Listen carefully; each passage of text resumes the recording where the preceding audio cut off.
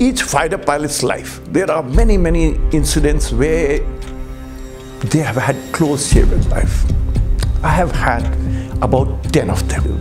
It was planned that I will fly, so I flew and we took off. 5 minutes after takeoff, when we are at an altitude of 11,000 feet, there is a single engine in Mirage 2000. Some big loud sound came and we found that the engine has ceased and we lost the engine. And now when you lose the single engine, you have no other choice but to get out of the aircraft. And the aircraft you get out through an ejection seat. So at 28 times G, your blood from your head goes down, you are blacked out, and you're seeing stars literally in your brain. But within 2.5 seconds, the parachute opens. Air Marshal Anil Chopra passed out from National Defense Academy and was commissioned as a fighter pilot in the Indian Air Force in 1973. In this podcast, we dive into some deep discussions about life, compassion, spirituality, and Air Marshal Chopra's near-death experience. This episode is for everyone who wants to rise up the ladder in their respective leadership positions and use their passion for the greater good of humanity. Get ready for this exciting episode, and please remember to subscribe, like, and share this video.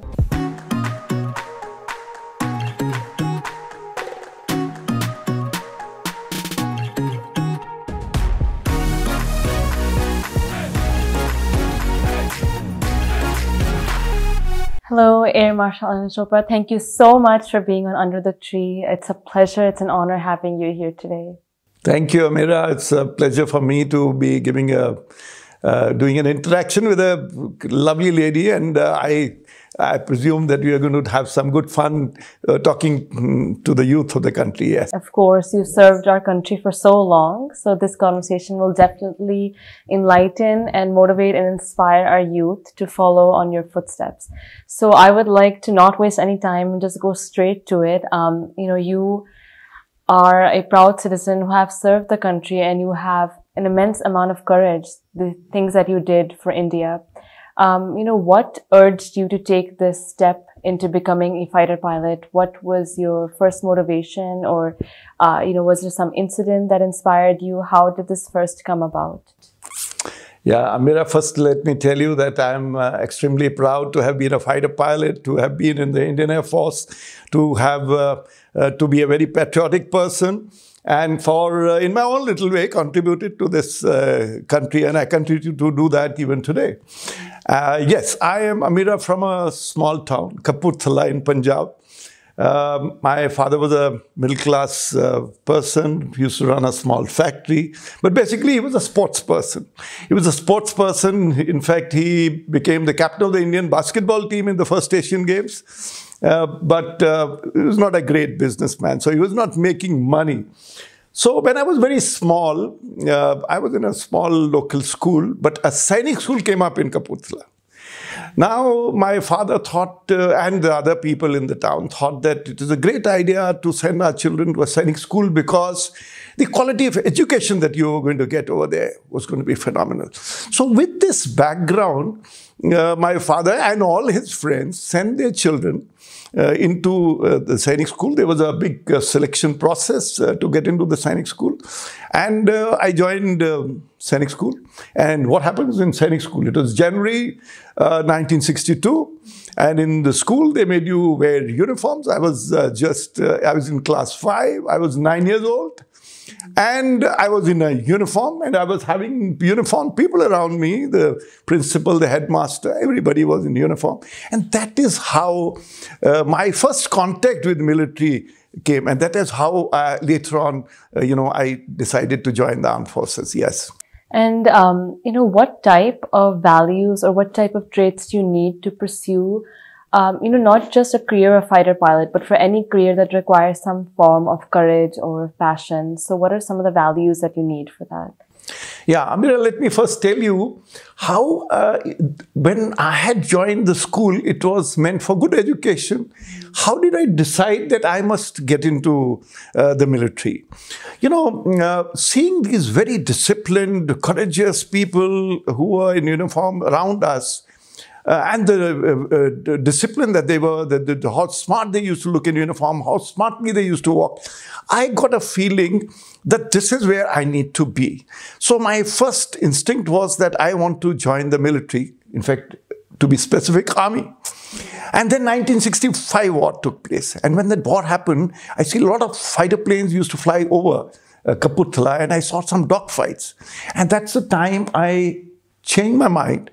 Instead of just being in the military, I wanted to be a fighter pilot. And to be a military officer, the route is through National Defense Academy. And so I applied, very tough competition. There were nearly 3 lakh people who had applied, and only 200 of us, 250 of us were to be selected. And that is where the actual value system starts getting built when you're on NDA. You know, NDA's motto is service before self. And 2 things, courage and integrity. These are the 2 great values that NDA teaches you over and above service before self. You know, I personally feel that courage is a core value. If you have courage, from that flow many, many other things. And when it comes to integrity, integrity to yourself first, to everybody around you next, and to the nation. So these 2 core values, in addition to an NDA, they hammer you. It's like in a blacksmithy shop. It's like a hot iron on which they are hammering you and giving you a shape. So NDA, toughens you, makes a man out of the boy. And NDA is a place where the values that we learned in NDA till today, all our course mates, our friends, we value, and, they inspire us even today. Yes.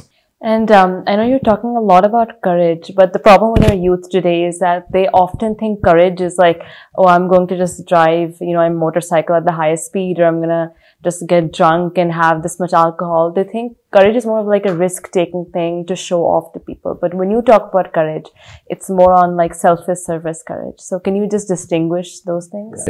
Yeah. See, Amira, driving fast when you're young, I mean, when I was young, my first vehicle I bought was a bullet motorcycle.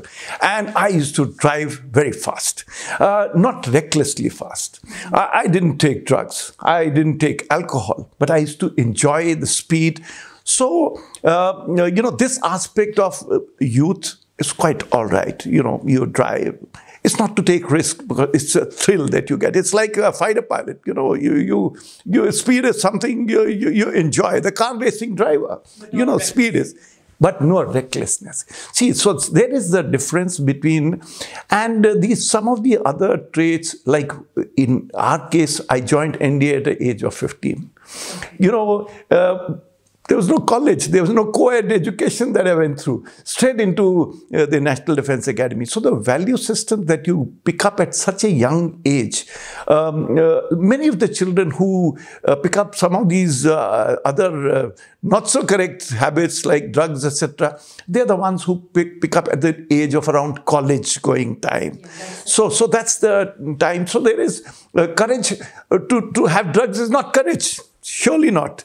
And even to drive fast is not courage. That's excitement. So courage is something different. Courage is to be able to do things which you have conviction with, because you feel that they are the correct things to do.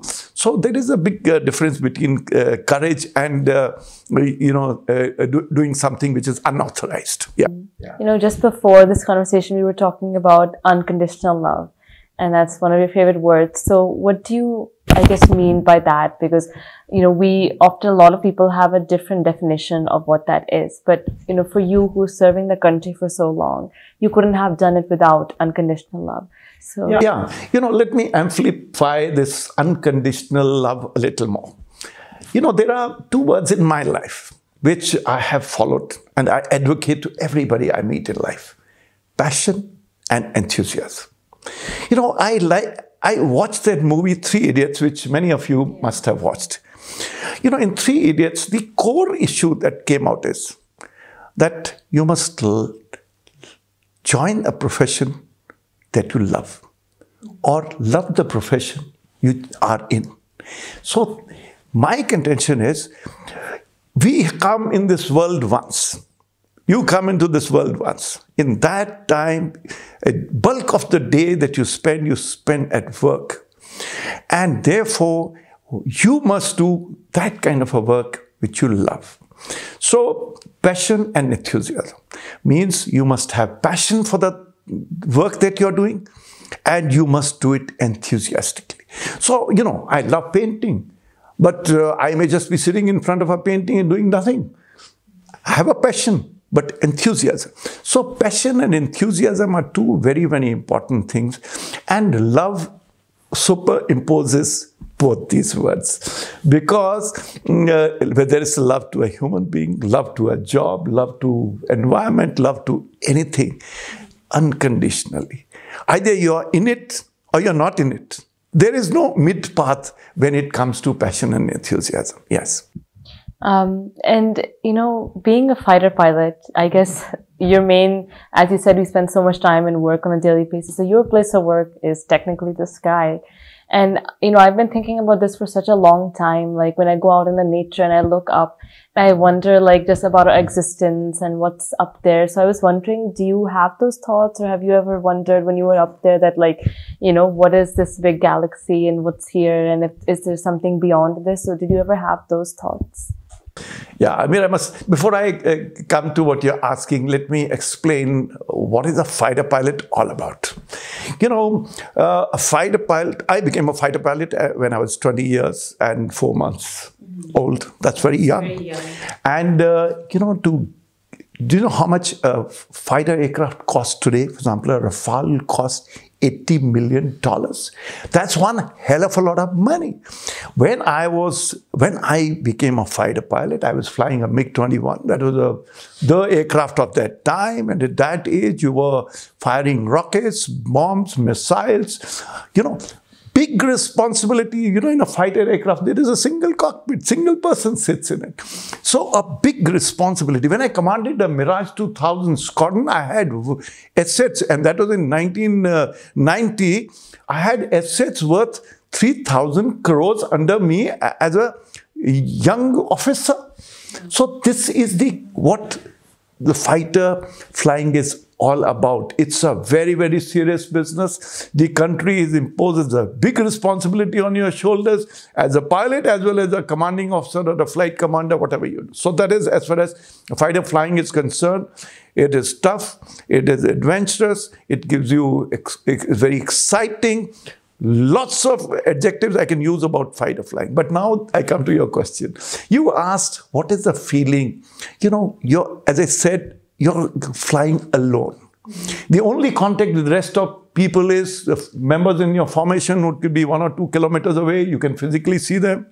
Or with radio contact with the ground station. But you're alone. The whole aircraft responsibility is yours. And when you go higher and higher, then you start seeing the horizon, the curvature of the earth. Higher you go, more lonely you feel. You're alone. So that kind of a feeling comes. But you are groomed in the service slowly and steadily, physically and mentally, to be able to withstand that situation. And what do? You don't fly alone. Then when you have to train for combat, you fly initially with 1 versus 1, then 2 versus 1, then 2 versus 2, then multiple aeroplanes, then you do air-to-air refueling. You have got an AWACS which is going to support you. So there is a big ecosystem in the sky now from you having taken off alone. But you are with large force, and that's how you are preparing for, military engagements and operations. Yeah. So that's really, really great to know. And, I'm just going to get straight to your near-death experience, which I know you've talked a lot about, and it's so intriguing because at that point of time, that second, very few are able to make that decision of what they should do and what their next step should be. So can you make us go back a little bit to that time? Like what happened? What was your experience and how you had that discretion to know what to do at that time? Yeah, Amira, let me first tell you that in each fighter pilot's life, there are many, many incidents where they have had close shave with life. I have had about 10 of them. And after I retired, I documented each one of them. And it's in public domain so that the other future fighter pilots can learn from what happened to me. But God was kind, and I'm sitting with you in the studio today and narrating this to you. But yes, the more important event that happened when I was in the rank of an Air Marshal. I was, to be exact, 59 years, 2 months old. It's traditional in the Air Force when senior officers go for official visits to bases, you go and fly if you're a flyer. So in my case, I went to a Mirage 2000 base. I had commanded the same squadron, the Mirage 2000 squadron, as a younger officer. And with the commanding officer, I said, it was planned that I will fly. So I flew and we took off. 5 minutes after takeoff, when we are at an altitude of 11,000 feet, there is a single engine in Mirage 2000. Some big loud sound came and we found that the engine has ceased. Or what you say in simple language, it's broken inside. And we lost the engine. And now when you lose the single engine, you have no other choice but to get out of the aircraft. And the aircraft you get out through an ejection seat. An ejection seat is an automated seat which once you pull the handle, takes you out. But a lot of events take place between the moment you have pulled the handle to physically parachute opens. There are 19 cartridges stroke rockets that fire within a period of 2.5 seconds in a predetermined sequence for everything to happen correctly. Imagine first, you have to be pulled back into the seat so that your body becomes straight. Thereafter, you have to blow the canopy away so that when you go through the canopy, you're safe. So there's a sequence of cartridges which are first pulling you back, all happening in decimals of second. And then the seat must go. And seat must go at such a speed that the tail of the aeroplane which is coming should not cut you through. So that means the seat must move. So there is a sequence of events that take place and everything is over in 2.5 seconds. In that 2.5 seconds, your body is going through nearly 28 times the force of gravity. Now, force of gravity is what you and I are experiencing sitting here in the studio just now. So at 28 times G, your blood from your head goes down, you are blacked out, and you're seeing stars literally in your brain. But within 2.5 seconds, the parachute opens, and then you see the beautiful earth down below, and you're floating down. And my case, it happened in the Chambal Valley ravines, and and of course, God was kind. So you thank God, my God, I'm there, I'm all right. So what happened after that? I came down. We had already told on the radio that there is, we are ejecting. So helicopters came to pick us up. They found us. We had opened up the parachute because parachute is colored and they could see us from far off. But what I want to tell the youth now is what did I feel that time when I was going through all this? I was in now the helicopter, lying down in a stretcher. They're flying me to the hospital. That's the standard procedure. And I was thinking, I said, what is it? God forbid if I had died today. What is it that I wanted to do in life and I had not done it? And two things came in my mind. I always wanted to learn a musical instrument. I had not done it. So when I became all right, after they did the initial medical checkups and sent me to home, I first went to Delhi School of Music to say that I want to learn music. And at the age of 59 years plus, I began to learn saxophone. So why I'm narrating this? And the second thing I wanted is that somebody should bake bread in the house. These were my two desires of life. And then I got a chef and he taught us how to make bread, and now we bake bread in the house. So these two desires. The point I'm wanting to make to the youth of this country is, whatever is your desire, try to fulfill as early as possible. Do it, because these are little things which will become your passions in your life. So I'm proud, first, that I am alive. I'm 70 years old now, and I'm sitting straight. Mind you, people who have ejected at age of 40 and above normally have spine or neck related problems for the rest of their life. But we are all right. So you share so many interesting things on your Twitter, and it's always an inspiration. Recently you shared this one quote. It was, "He would learn to fly one day must first learn to stand and walk and run and climb and dance. One cannot fly into flying." So I would love if you could explain this quote from your perception, its significance, because I thought it was very, very beautiful. Yeah, before that, I must mention about another tweet which I did 2-3 days earlier than this tweet, which is also about fight or fly. There is a difference between a pilot and an aviator. Pilot is a person who flies the aeroplane, but aviator is an artist in the air, who not only flies the aeroplanes, but he also creates pleasure and he makes the aeroplane fly like a dance in the air. So now I come to your question, which is about, walking, standing, walking, dancing, and then becoming aviator.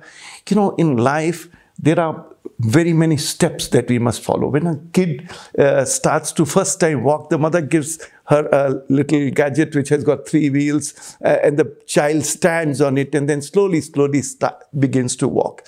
So before you get to fly, get into the air, it's important to go through some very, very important steps of life. Because the aviation is a journey.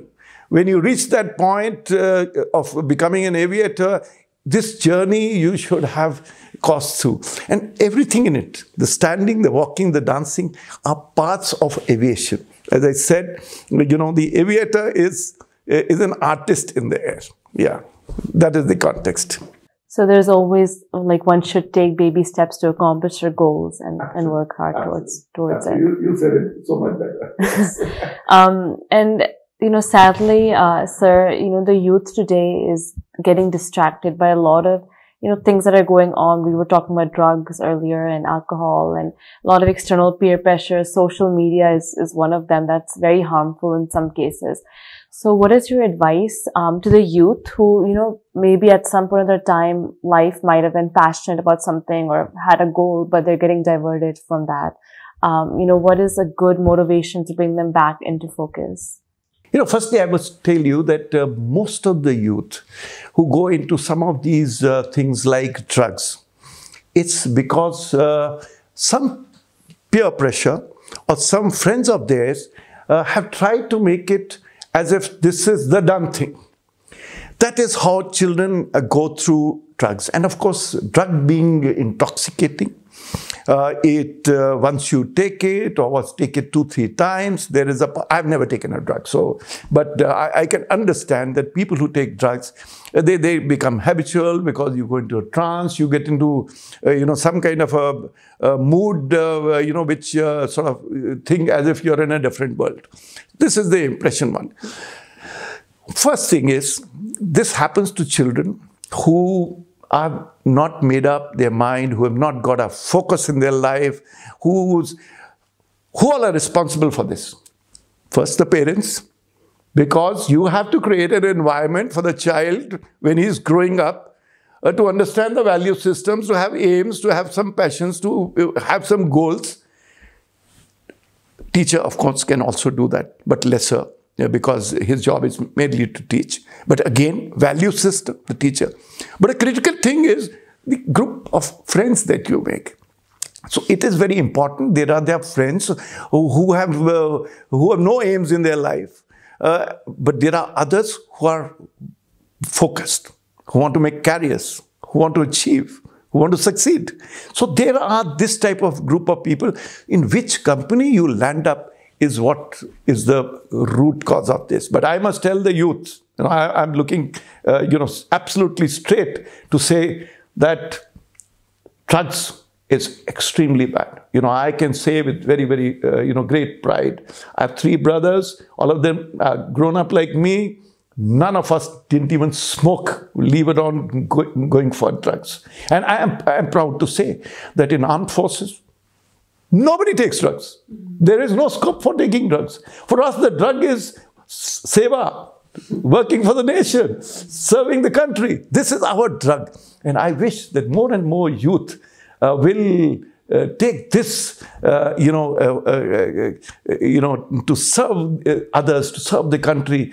And that is the drug. And I can tell you the excitement, the nasha that you get in doing this is much, much higher. The kind of satisfaction you get than any drug can give you. Yes.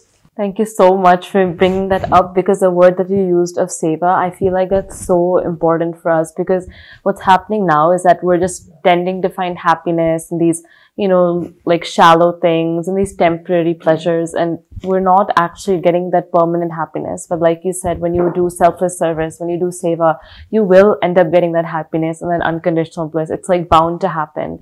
And I guess in all of our lives, even if there's one time we've experienced that, then we should know, and you've done that your entire life. You've served India, you've served the country your entire life. So that's probably why you're in bliss all the time. And talking about India, so I was born and brought up in the US. Yeah. And there's clear differences between both countries. Even they have an army, they have but, of course, cultural wise, values wise, it's very different. So, how does serving India, the nation of love, spirituality, such strong roots feel? And what is it about India that you think makes it a powerful nation and the future of the world? I feel that history, culture, and spirituality, three strong strengths of India. Okay. History, whatever we are, our genes, they flow from our parents, from our generations, grandparents, etc. The genes of India are flowing from its history and our culture. It's a 5,000 plus years of history. Till 1700, that is the 18th century, between India and China, we had more than 50% of the GDP in the world. And 200 years, that means in 2050, you perhaps will have similar situation again. So the point I'm saying is that India was a great civilization, great country till as recently as it was among the top countries till 200 years back. And we are soon going to be among the top countries again. So this is our strength. I tell you, lots of children, of course, go to America because of good education, but I'm happy the new education policy has come and you're going to get good education in India. Everything else is better in India. We may have some pollution sometime because we are getting industrialized. But in many ways, we are better off. There is enough pollution the Western world has also faced. So my contention is these three strengths are history, culture, and spirituality, and our family bondings, phenomenal. This is the value system which will make India great once again. And the whole world. You see how the Western world is looking at India for everything, whether it's food, whether it's yoga, whether it's culture, whether religion, they're all looking, because the kind of peace that you get in spirituality and religion, you can't get anywhere else. And I'm a military man, and I'm talking of spirituality. See the power of spirituality and, religion. So we in armed forces strongly believe we have, every station of ours has got a temple, gurdwara, we've got a church, we've got a mosque, because we feel that a soldier needs to be spiritually connected. It's a big strength of us. Yes. That's so amazing. And I'm so happy that you're openly talking about that, because I feel like, there's very less people who like you and, who are actually coming out in the space and talking about that for the youth. It's so much needed in the time today. A lot of youths are walking clueless, and because of this lack of bondage with themselves and the spiritual foundation, they can't even focus on their careers. They can't even pursue their passion in the right way, right? Because their heads are always lost. They're always diverted. So that's, thank you so much for actually sharing that. Yeah. And coming back to you, everyone has their own practices that they do, like, to maintain, like, for example, if you don't have any work or any engagements, some people like to read during their pastimes or meditate or something like that. So what is it for you that keeps you engaged? Like, when you don't have work or you have some free time, what do you like to do with that time to maybe clear your head a bit? There are three things which I have been doing for many, many years. And a large number of people whom I have met, I have told them. So I will tell you those three things, and thereafter I will also answer what do I do in my free time. Those three things are, first, every morning when you get up, make somebody's day. Give a positive stroke to somebody, whether you do it physically, in the house, or somebody you meet outside, or you give a great WhatsApp message to somebody, or to give an email, to make somebody feel important and happy. A very strong thing to do. Second, give away something as a gift to somebody every day. I've been doing that for 18 years. It's not difficult. I will tell you, each one of us, in our homes, in our lives, we got so much. We have something. Even a poor man has got something to give away as a gift every day of his life. I do that every day. Whatever, it may be very small, it may be big, just give. So there is this power of giving, which I believe is very powerful. The third, which is a little more difficult, but I do it. Do something new every day, even if it means making a new flower pot, redoing something in your house. Do something new that will leave footprints on the sands of time for everybody to follow. These three things I have taught to many people, not taught, it's suggested to many people. I do that myself. But coming to yourself, as I said, in the beginning, life is about passion. Your core, area for me, aviation was a passion. But the day I retired, I can't fly anymore because I'm a retired man. My age has also crossed when I can't fly anymore. So I must have another passion. So I found a new passion. Other than these few things like music, etc., at age of 60, I started writing and reading. And today I have got 7 books and over 700 published articles from age 60 to 70 in 10 years. That's amazing. That's one hell of a quantity. Incredible. So the point I'm saying is, the day I retired, I said, what next? Unfortunately, I can't fly, which I would love to. The last thing I want to mention in this is, if you can tell at the end of your life that in my next life, I want to live the same life, that means you have actually lived your life. You see, that means you chose a career which was good, you loved it, you enjoyed it, and you made the best of it. This is very important for the youth of the country. That at the end, you have to ask your own self, boy, what did I do? Did I waste my time? Was I happy? Was I enjoying my life? Or just very, very important that you should be able to tell. And I can say it with pride that I want to be a fighter pilot in my next life if I ever were to come as a human being. Yes. Yeah. No, it's so, because what you're talking about, doing something new every day or continuing your passion, as you probably know, suicide rates are rising to the top across the world because of depression, because of, the youth being so anxious about their careers, about their relationships, about their body image. Social media is a big part of that. And I think just if you even implement what you said, just trying to find something new and not stopping your passion, what happens a lot of times is if the youth, they fail in one career, and it's happened with me too. I've shifted careers and my choices a lot because of rejections and because someone's better, or because for any other reason. And then you tend to fall into depression, then you have suicide thoughts and so on and so on. So I think that's a really, really powerful message, to not be able to quit your passion.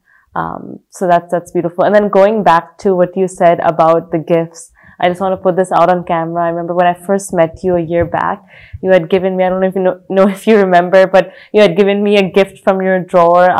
It was coasters, black coasters, and we still have them upstairs in my room. And I remember that gesture was like no other, because no one does that. No one just randomly goes and gives you something.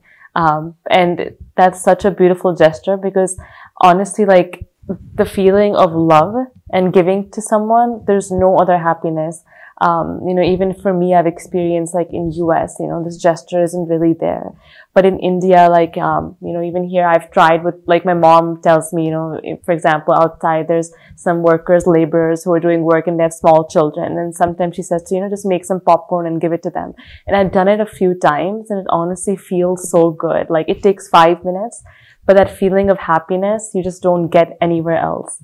So I think that's so important for the youth. You know, let me, you know, Amira, tell you about two things that you mentioned in this little conversation. One is suicide, and second is social media. You know, suicide by any person is a failure of the entire ecosystem around the person. The friends, the parents, the teachers, everybody. It's a failure of the system. Why? If we are not allowing a child or youth to be able to freely communicate, then there is something now burning inside him or her, which could lead, in some extreme cases, to suicide. So therefore, we have to create a culture, an ecosystem, where the child has freedom to speak, freedom to tell to the mother, the father, to friends, what is not. That is the starting point for stopping suicide. Everything else, drugs, counseling, all later. First is have an ecosystem. Parents have to be like friends. I, as a parent, cannot let a child to say, "Hamare zamane mein aisa hota tha." So, isliye you expect the child to live my life, what I lived. World is changing. I today am trying to live the life of my grandchildren.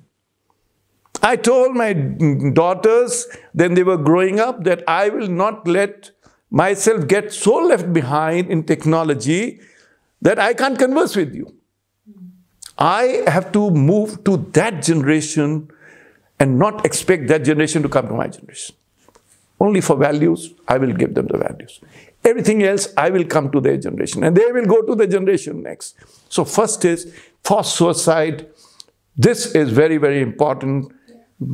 Get your, children to be like friends and free to you. Yeah, I can vouch on that. Yes. Like, from my own experience, and my mother was like always a friend for me, and it's really helped you because you can share with her, you can just be open, and then you have the right type of guidance. You don't have to go to bad company and bad association. So I think it's a good message. Yeah. So the second thing that you asked was about social media. Every new technology has conveniences and it's got some negative sides.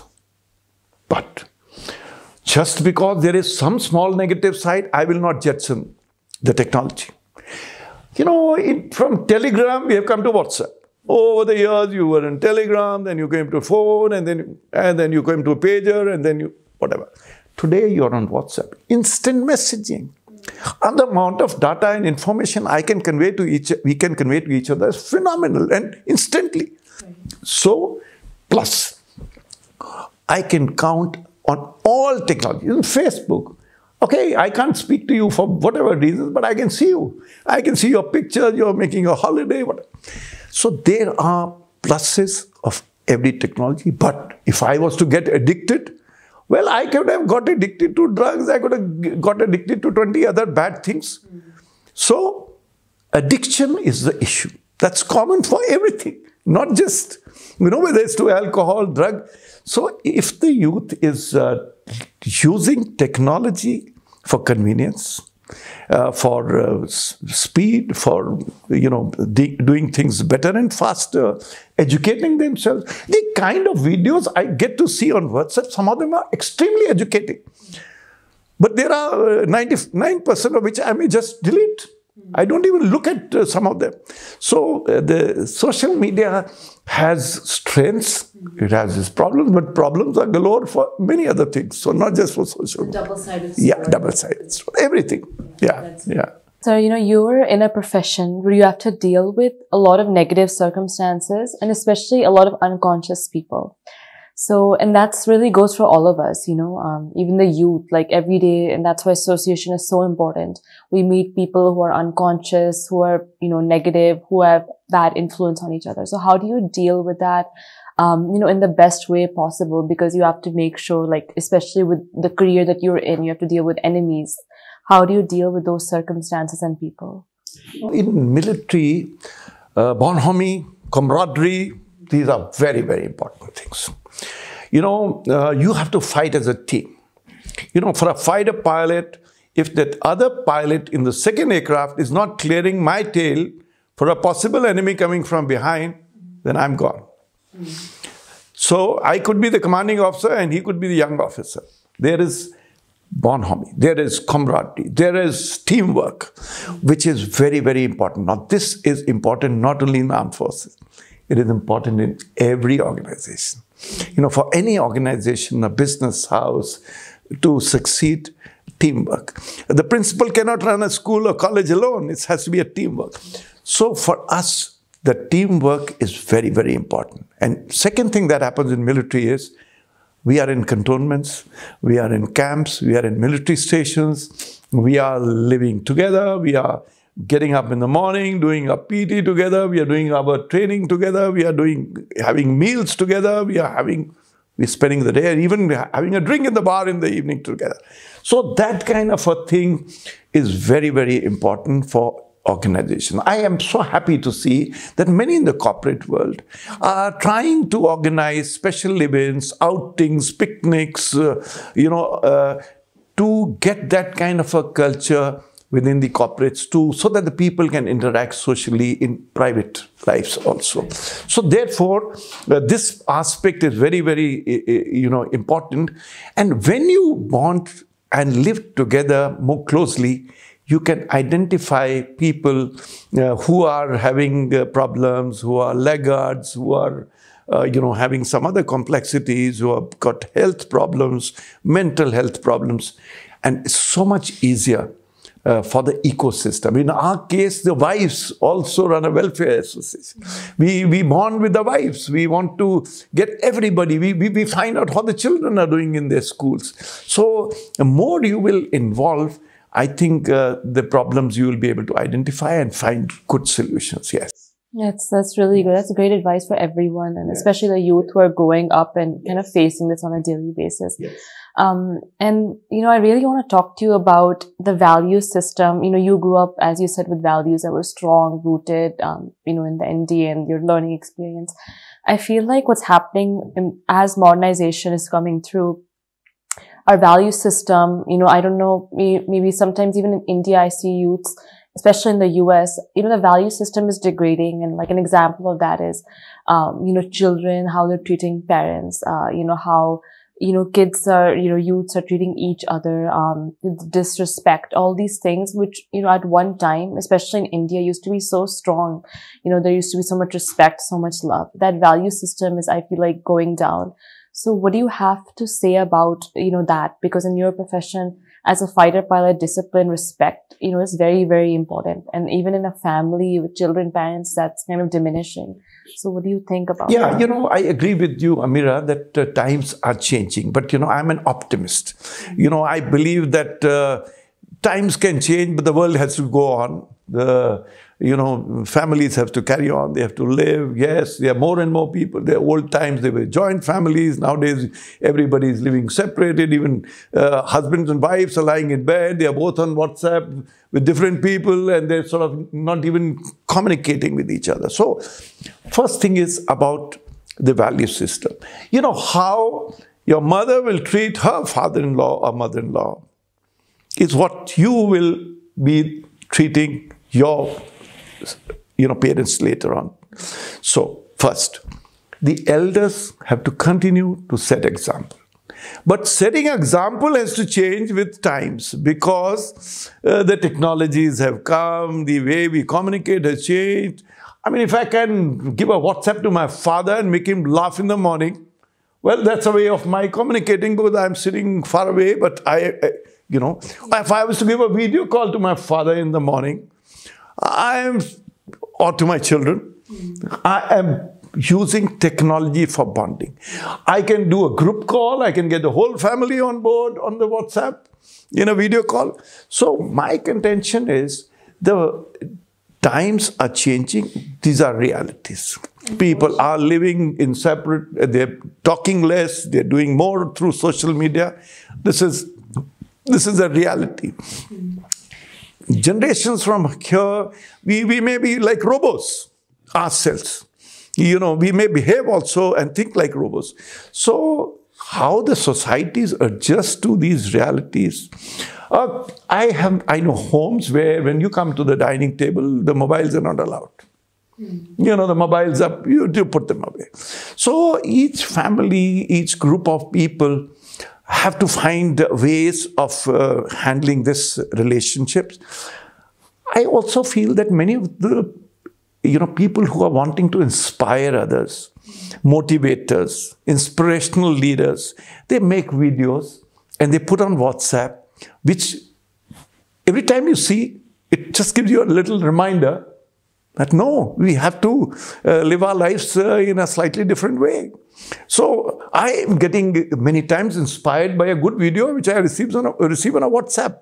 So, but again, your own value system. I can enjoy and get inspired from the video because I have a value system which is ingrained in me. So that basic value system has to be handled, for which we already spoken. Yes. Yeah. I think a good point is that if, elders, even if they set an example, but you're in a bad company or you have bad friends. So it's good to maybe stay away from those people and build a new set of community for yourself. There was a parent who was my colleague. His daughter had got into a bad company, but he was very proud that my daughters were doing very well. So I used to take his daughter and my daughters out for a lunch to get them to get inspired from each other.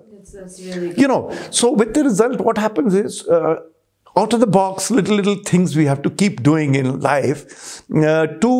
Somebody in the group has to do that, so that people start interacting, and maybe the person who's going astray will get inspired, change. Definitely. And even if small percentage of people we can change, so it's a big thing. Yeah. Thank you so much. Thank you so much, Air Marshal.